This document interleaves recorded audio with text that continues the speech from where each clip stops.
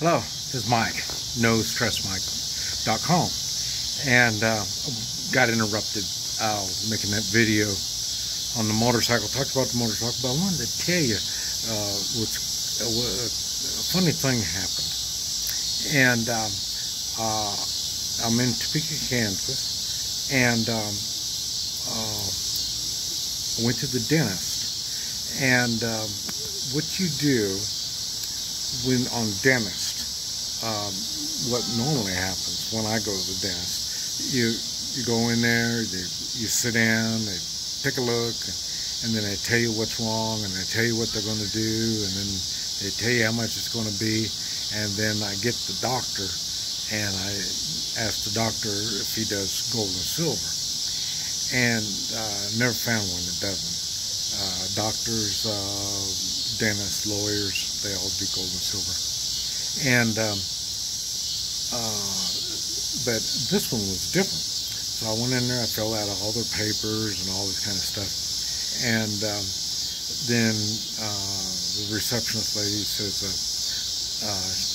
she gave me a list, and says, okay, this is what we do. We're going to do x-rays, we're going to clean your teeth, we're going to do this and this and this. And it was $395 or something. This, $395, and they haven't started to work on me yet. So it was funny. And so I was kind of, like, now how am I going to say this? Because you can't talk to them. And a good example was I went on and talked to them. And because it was so funny, because she, I said, well, I'd kind of like the dentist to look at me and see what the problem is, and then we can talk all this other kind of stuff. And she said, well, we do all this stuff. And then I said, well, I don't do this stuff, and I pay with gold and silver. Man, she just,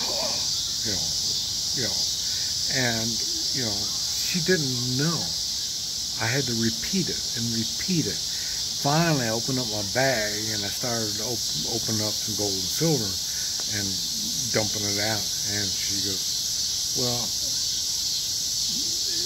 the doctor doesn't know how much it's even worth. And so I said, yeah, the doctor knows. And she said, no, you can use a credit card or you can use cash. And I said, no, I don't think so. And and no problem. And I gave her one of those $100 bills, gold $100 bills that I had. I gave her one of those, and I said, well, here, now you have some gold, so now you can start thinking gold and silver and appreciate it. And left, and and I went through the same thing when I was buying a motorcycle. I found a motorcycle in Kansas City. And I asked them, well, who's the owner of this place? And they said, well, this is a franchise. And I said, oh, okay, so it's franchise, but guess there's no owner. Hell, I don't know. And then, so we went through all the stuff, and we couldn't figure out something on the motorcycle. And then the guy says, well, why did you want to know the owner? And I said, well, I use gold and silver. And, would you take gold and silver? And, of course, the salesman's an idiot. He's not going to take no gold and silver. He doesn't even know what it's worth. He don't know nothing about it. And that's why I want to do the owner. Because if the owner if the business is successful and he's doing really good, he will take gold and silver. And when you're using gold and silver, you don't have to pay whatever the sticker price is. You negotiate because you have property, he has property, and then you figure out what you're going to do. So that was it. And so I left, and then I found another motorcycle, and that was the one in Iowa. And so then, so that's all. No problem. And then the owner of the place called me. I guess there was an owner. Somebody owns the franchise. And I guess the salesman told the owner, that, well, the idiot wants to buy gold and silver. So he said, what's the idiot's name? Something. He called me. And I told him I'm too late. I already got one. So, but when you're doing gold and silver, you really have to deal with the owner. That's the one that's in charge of everything, and then you can work out something. Now I give gold and silver away, and they're not always owners and stuff, and I tell them how to use it and stuff like that, because I try to help people, so maybe they won't be so stupid. Maybe they'll start thinking, how could you not know anything about gold and silver? You should know something, and it's just amazing to me. But anyway, so the gold and silver thing, I do use it, and that's why what I wanted to do was start a business on pancakes. I was just going to sell pancakes just on Saturday morning pancakes, and it would be for a dime, silver dime, to help people understand what, okay, there's a lot of preppers have gold and silver, but they don't know how to use it. So then I'm trying to help everybody learn how to use it. And so it's something you need to know something about it. All of my dealings, like when I'm on the road here. Now, on the road is tough, because you can't buy gasoline with gold and silver. Hotel room, if it's a small mom and pop place, then if they're a little smart, a little bit, they'll know, hey, any gold and silver is good for a room, and then they keep the money, so, but, it just depends. And restaurants, all of my restaurants, I've always taken gold and silver. So, but like I say, not everybody, there's a lot of business people, restaurant owners that don't know how to use gold and silver. And, but like I say, but you still have to deal with the owners, and you have to do it before you do all this stuff. Before you eat, before they give their services, then that's when you discuss the gold and silver. And this is why I have so many different kinds of gold and silver. Some of it, I like coins, and it's easier because you can, a pocket full of coins, you can get a lot of stuff done with a pocket full of coins. And but that's why I use coins. They're easier to carry. They're easier to put somewhere. And but anyway,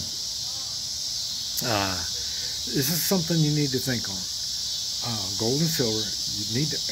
I'll tell you, I just bought some on my way back up when I was coming back from Tulsa. Coming back up, there's a guy there that coin shop, and I always stop by and see what he had, stuff like that. And man, I couldn't believe it. He had a lot of stuff, and it was cheap.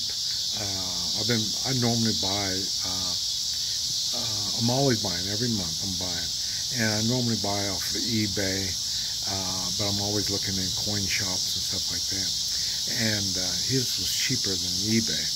And the funny thing was, I saw he had a gold coin, and a quarter-ounce gold coin, the size of a quarter. It's a $5 gold coin. It was 1887, something like that.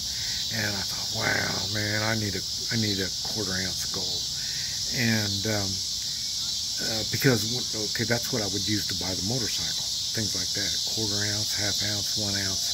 So seldom do I use those big quarter-ounce, half-ounce, or ounce of gold. Seldom do I use those. But matter of fact, if I had to, they would have used, I would have had to give them a lot of little dinky gold coins. And the little dinky, well, you can get them 1/20th of an ounce. I think I got a few, but I have a lot of 1/10th ounce. And they're 120 to 107, or I mean 220 up to $300, maybe even more. And so that's why I get those. They don't cost that much. But he had a 1/4 ounce for $500, and I thought, oh man, and I hate doing it. But I say inflation is gone, and that's why I couldn't believe how cheap it was. The ones I've been seeing was $5.50 up, and so that's why I thought, man. So I went on and got that, and then that's it. I don't want to spend any more. And then he says, oh, I got these too. You know, and he come up with some silver dollars, and I don't normally get silver dollars. The only silver dollars that I get, and I told him, you know, he brought his silver dollars. I said, well, I don't normally get silver dollars. The only silver dollars I get are cowboy silver dollars. And he says, cowboys? And then so then he pulled out, you know, 1882 and you know, this kind of stuff. And that's what it is. In the 1800s, I want silver dollars in the 1800s, and because their cowboys had those. And you know, I still see them throw $1 on the bar and say, "Around the drinks for everybody," you know, using that one coin. So I'm thinking, where has that coin got? And he says, well, I got some cowboy silver dollars. And so he pulled them out, and they've been running between $40 and $50. And he had those for $25. Whoa! And I said, okay, I'll take all you got. Just the cowboy ones. They made them up until 1921. I don't want the new ones. I want the cowboy ones. And so I bought all you had. And that's the stuff you need to figure out, what you like in gold and silver, and get that. You know, I have some from when Jesus was around. You know, so y'all, I see these things and I think, where is it? What was it used for? You know, and all this kind of stuff. They're interesting. But anyway, just give you a little bit to think about. This is Mike, NoStressMike.com.